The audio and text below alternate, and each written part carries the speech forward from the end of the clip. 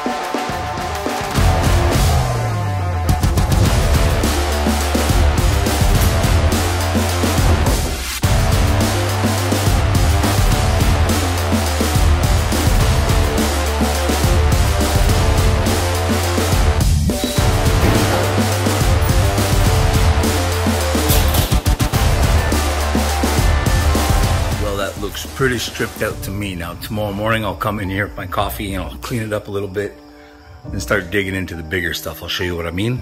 The motor, subframe, all the suspension components, the rear differential, transmission of course, sway bars, rear suspension, all that's got to come off, so we'll just get a fresh start in the morning.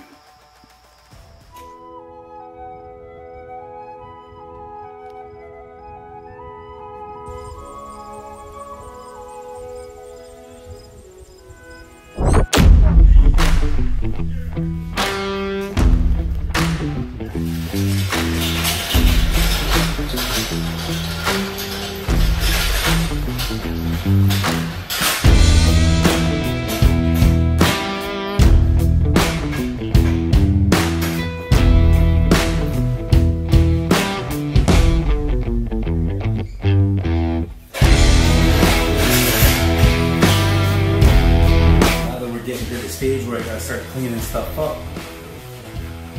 The plan is get the motor and transmission out and then put it up on jacks, and then I'll throw some stands underneath it and pull off the subframes, all the control arms in the front, the rear. Basically, we're just gonna strip it down to bare chassis as much as possible. And that way I'll be able to clean it up and work on it. It's almost time to start thinking about painting it and getting ready for final assembly, final stages. Stick around, guys, if you're new here. Like, comment, subscribe, and all that stuff if you want to keep seeing what's going on with this thing. And know where to go, but move forward. That's it. Appreciate it.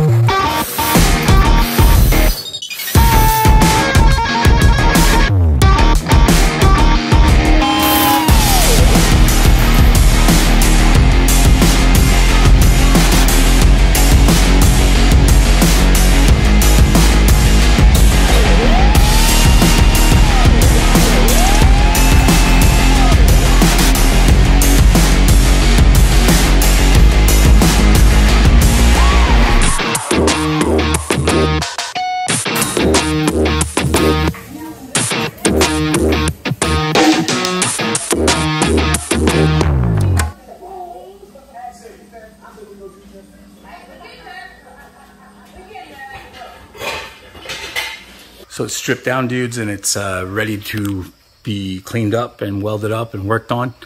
I got a lot of stuff to do, but at least it's kind of set up where I need it to be, and the shop's getting sort of like workable area. It's kind of sort of almost clean. So we'll peace out, but thanks for watching, dudes. If there's any questions or anything, go and check the playlist, because you can find all kinds of information there on this build. Every step of the way has been documented so far, and I plan to keep on going like that. So I hope you enjoy it. Peace out. See you next video. By the trendy on all high, by the cam and the youth aren't listening.